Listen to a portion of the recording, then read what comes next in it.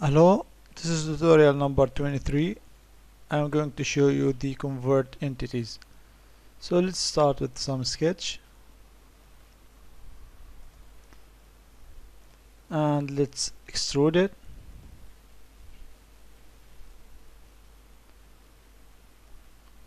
Okay, so now let's back to the sketch interface and let's choose this one, and this one, and convert entities.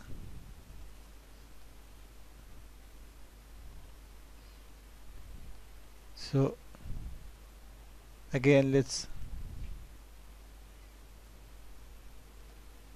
convert entities and choose this one, this one, this one.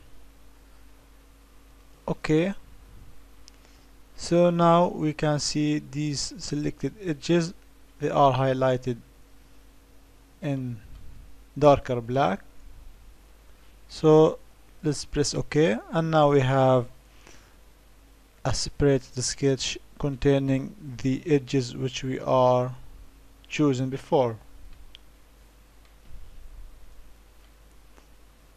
So in this way we can choose any edge or any sketch in any part and convert it to a separated sketch for more easier handling to the part drawing.